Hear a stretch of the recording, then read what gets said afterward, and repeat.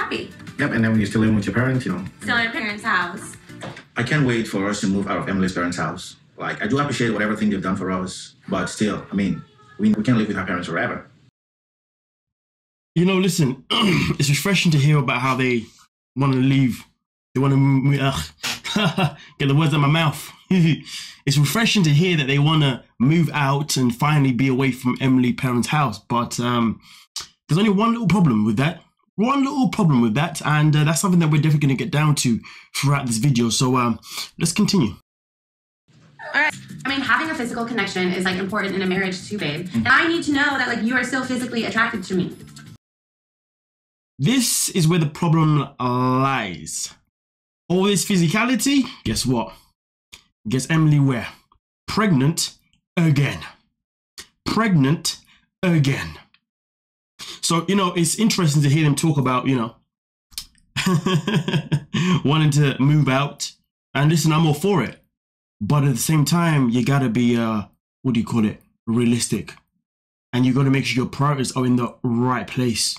But I guess sometimes people's priorities can easily slip in the wrong place and then things happen. Third child. Yeah. And still living in mommy and daddy's house. I just want you to want me, and I want to know that that's what you want. I want you. Now that Kobe has recovered from his ACL surgery and he's back at work and he's getting his weekly paychecks, we can finally put money aside and start really focusing on house hunting. Well, I guess that house hunting went out the window because, like I said before, or I've shown you there, Emily got pregnant again with the third child. You know, it's funny because there's many people in this world that they say certain things, but all it is just nothing but words. And that's exactly what Emily and Kobe is. I mean, listen, it doesn't matter whether we want to blame Emily and say, well, it's her because she's the one that's always wanted to be sexually active and this is what happens. But at the same time, it takes not one, but two people to make a baby. So Emily can't get pregnant by herself, right? So obviously Kobe would have his own responsibility in this manner.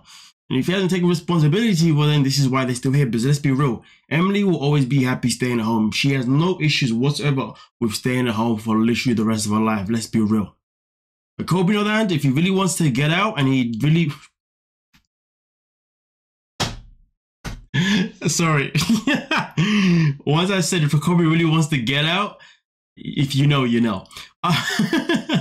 Then, you know, he would obviously say to her, listen, like, we need to move out because I want to be the man of the house. But that's something he's always like. He's always desired being the man of the house. But he did say in this episode that it's hard for him to be man of the house, given the fact that, you know, he's still living in a parent's house. But either way, though, this is another week of 90 Day Diaries, and this is exactly what went down with Emily and Kobe. But like I said before, if they really want to be serious, they got to get their prize in the right place. But nonetheless, though, you guys let me know what you're thinking, and we can talk about it. Don't forget to like, subscribe, and of course, peace.